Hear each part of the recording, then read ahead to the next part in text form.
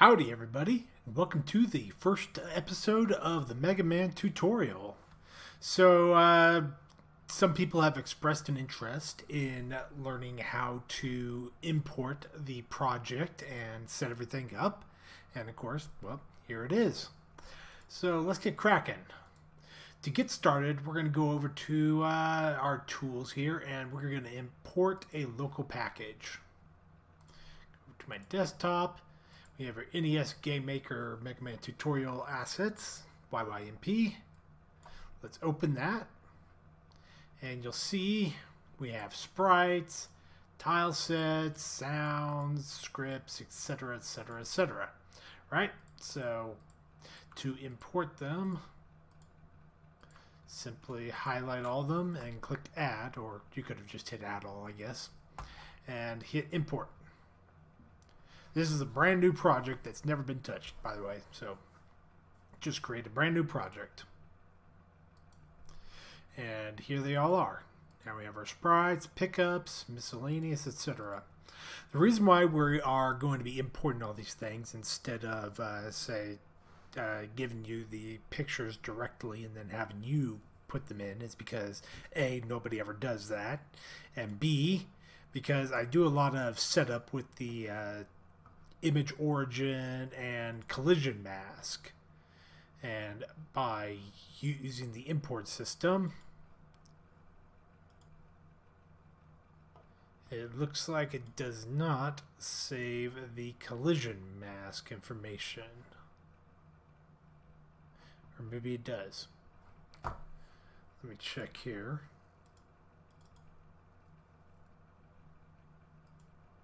Oh yeah, with the helmetless one, I never even bothered setting up a sprite mask because it doesn't matter. Oh yeah, so it does with these ones. So as you can see there, collision mask is set up, and actually you can see here that our origin is at the bottom middle of our collision masks as we've set them up. And the reason why the collision mask isn't all the way at the bottom is because we want the sprites to have 1 pixel of their feet in the ground. That way you get that embedded look that the NES characters all had. Let's close all that. And we also have tile sets. I've previously shown how to set up tile sets, so hopefully you'll be able to... you won't need any help with this, but they're there if you need to look at them. And of course our collision tiles. We have a solid collision, a platform collision, which is not really used in this tutorial, and a ladder. Our sounds and music. So... and so on. These have all been set up so that music is considered compressed, not streamed, because it is a MP3 file. And effects, not that one, are uncompressed, not streamed, because they are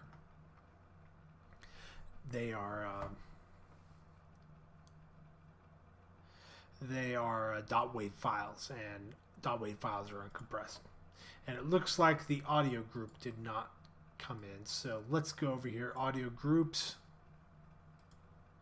Yeah, so let's create a new audio group here. Let's see, music and effects.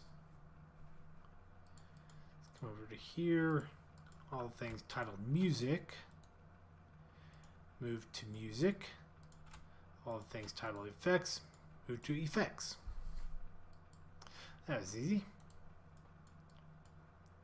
That's why we keep everything titled properly. That way it's easy to work with. Let's see, what else can we do to set up? We have our scripts. Macro script, which you'll remember from other previous projects.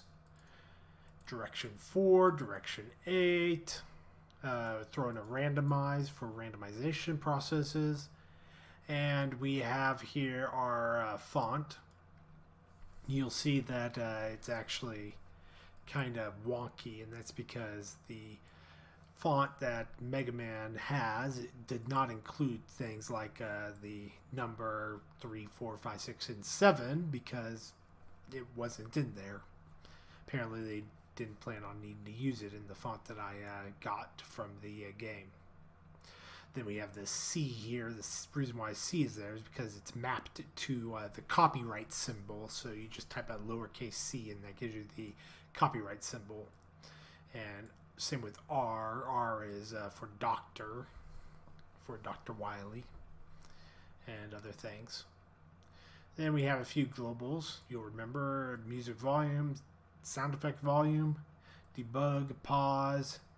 And then we have some stuff for the game. So we have our new weapon, master defeated, previous stage, and we'll go over that stuff later. Macros, tile width, tile height, and sec. And we also have this palette underscore swap underscore init. I did not include the palette swap code in this tutorial because I did not want to redistribute Pixelated Pope's copyrighted material. So if you want to get the palette swap shader, though, you just go and download his material. You can do it through the marketplace, I believe. So, or through itch.io. In fact, you'll need it though because we'll need it later on for doing palette swapping. But I'll be more explicit about it when we actually get to that point. Same with all these globals as well. Fonts, font default. I created this just because I was getting really annoyed that the font that Mega Man had didn't have all the numbers, so this includes all that information. I just use a random pixel font that I have that's size 8. You can use your own if it didn't get included. And of course our rooms. So room 0, yeah. Delete, don't need that. So room init. How do we set this up? We instance background, those are just all the standard stuff. We have our, but more importantly, we have our room width and room height. So 256, 240. That's the size of rooms, the base room size in the NES games. All right, just pulling up some information here. And of course, then we have room copyright, which will have some other stuff. Room intro. We have here, as you can see, the tower that you scroll over as you do the scrolling system thing for the introduction. And mode select, stage select, master display, and more importantly, the Woodman stage.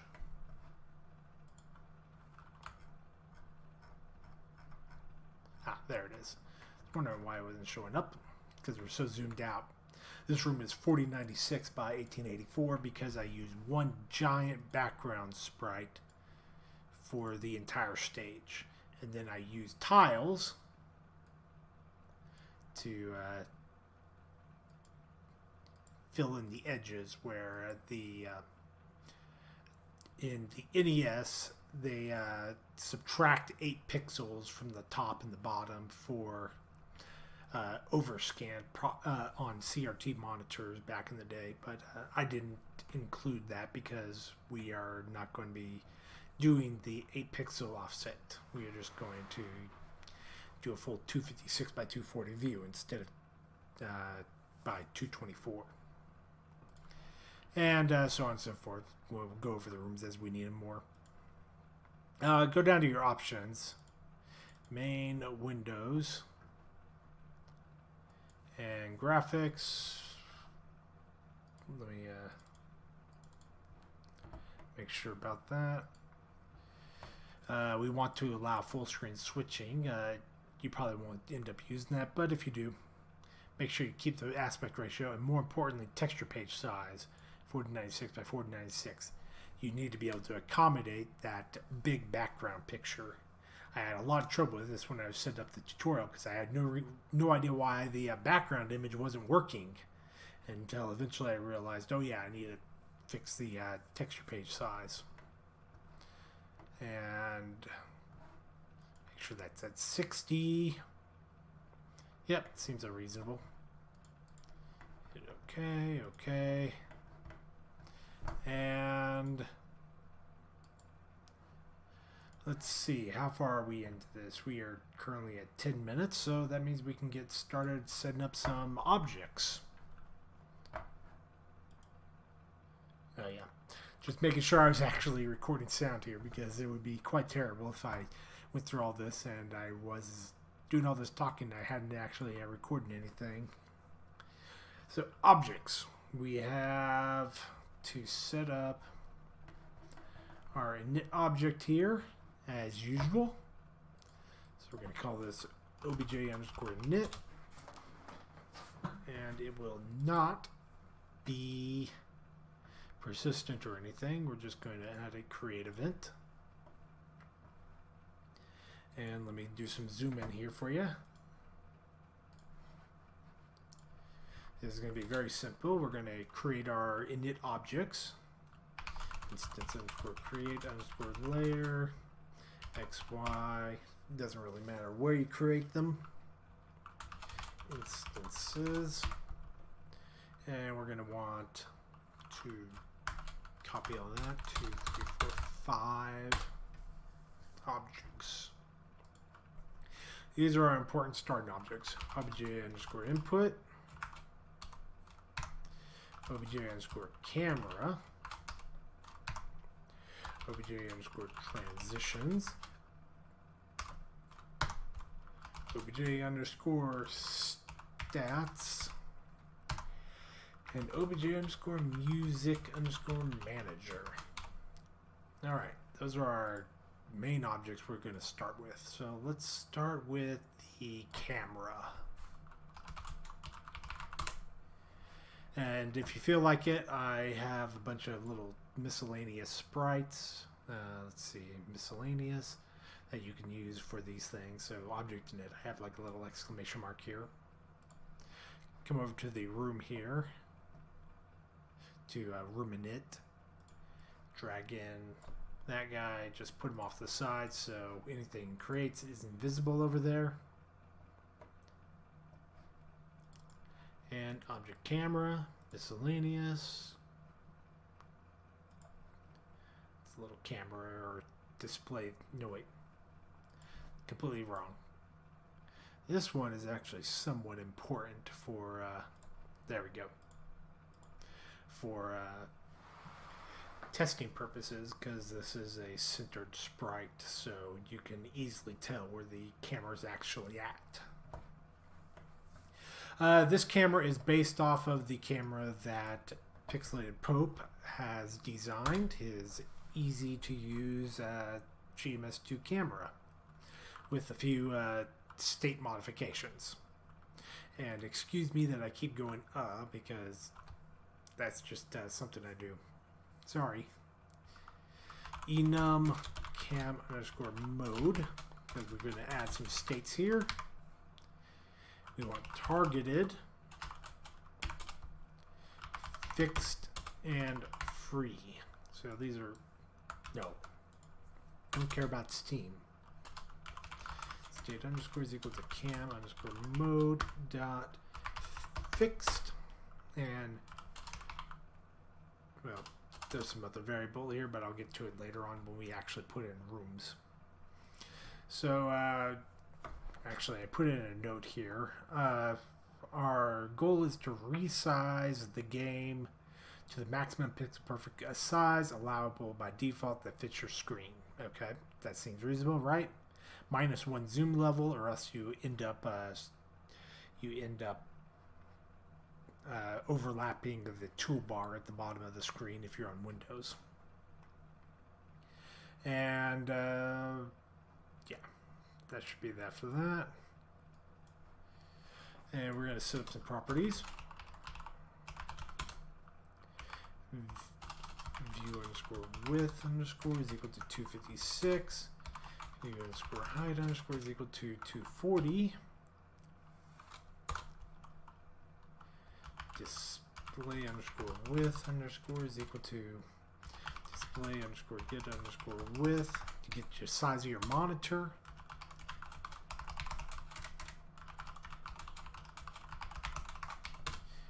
And our zoom.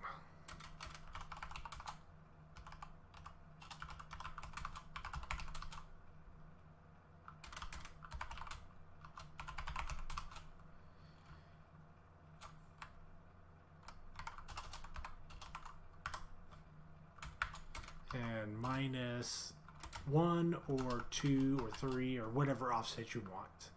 If you're going to be doing a lot of it, you could probably actually put in some sort of clamp so that you can only go under or above a certain numbers. But we'll just do 1 because that usually works perfectly. And pound macro cam is view underscore camera 0. We'll need that later.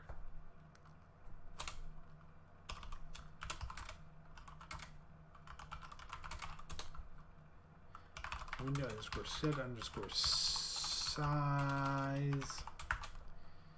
View underscore width underscore times zoom underscore. And view underscore height underscore times zoom underscore. Display underscore set underscore GUI underscore size. View underscore width underscore view underscore height underscore. And last but not least, surface underscore resize. Application underscore surface. View underscore width times zoom. View underscore height times zoom. Now, with the application surface, you can set it up so that there is no zoom there, and it'll work perfectly fine because this game is pixel perfect and does not have rotations or anything that would require sub-pixels. But if you want smooth sprite rotations or sub-pixel animation, you're going to want that zoom in there. I believe you can get like up to 10 times zoom, and it'll be just, well, you can probably zoom up to the size of your, you could probably, well, I tested it out and it worked fine up until around 10 times zoom level, and then started having problems at that point. So to the window, alarm 0 is equal to 1. Because eventually, you know, you make the application surface so big, it takes up so much RAM, it starts causing problems.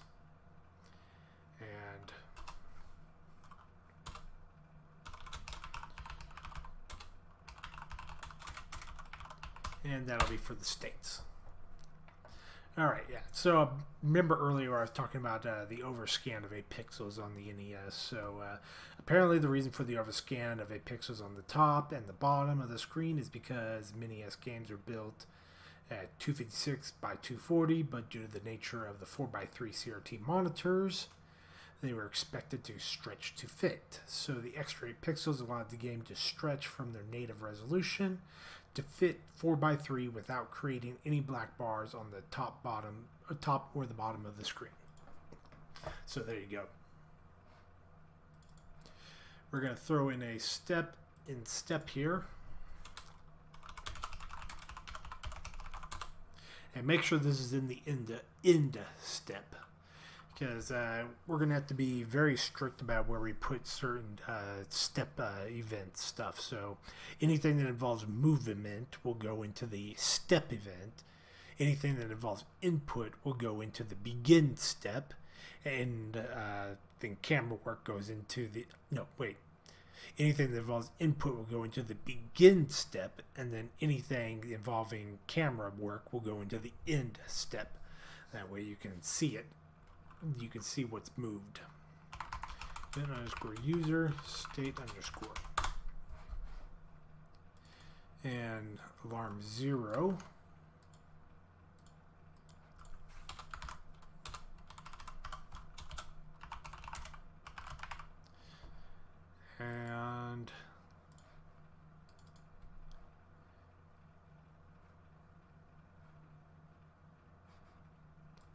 This might be useful for you, so I'm going to put this in here. Draw GUI. So using the global debug option, draw set font to the default.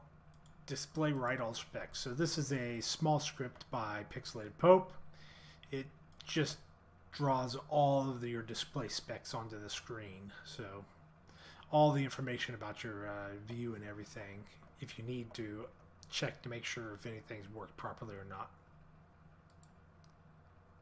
Then I also add here draw text X, Y. This draws it at 4 and before. And we had this X, Y. So I was drawing the X, Y position of the camera because I was having trouble with the camera not being on screen. And I was trying to figure out why it wasn't on screen. And this was all related back to the texture page issue I was having earlier. Draw underscore set underscore font back to the global dot font. Okay, here's an important one. Go to Other, Room Start, and enable the view. So we're going to need to view underscore enable equal to true, view underscore visible 0 equal to true, and camera underscore set underscore view underscore size cam to view underscore width underscore and view underscore height underscore. So you need to set up that whenever you go into a new room. That way it turns on the view and sets the view size. That way you don't have to actually bother with doing that over in the room properties all the time. Instead, you're just handling it in the camera, and then you could actually put in stuff like if room is equal to room underscore big view, then you could set your view width to like 3 times the size or something like that if you needed it to be different in a different room. Okay, so we're going to do some states here real quick. Other user event, going to use 2 first. This is a free state. This one's very simple. Clamp the view to the room. Var underscore x is equal to clamp x 0. Room underscore width minus view underscore width.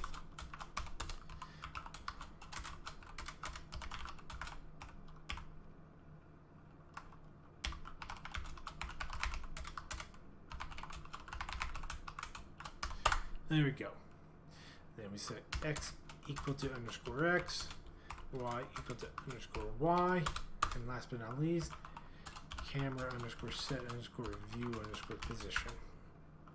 Cam underscore x underscore y.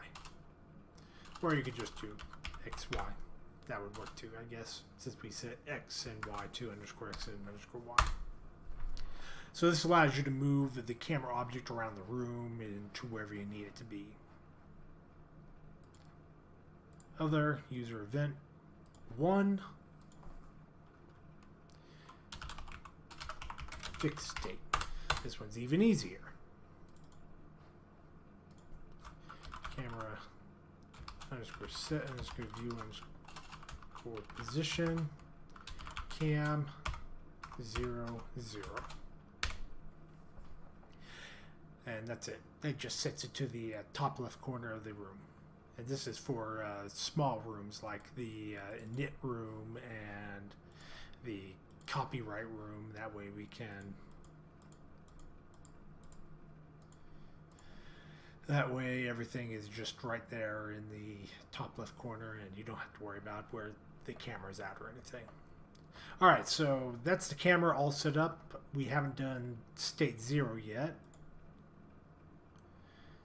Still need this. This will be the follow state.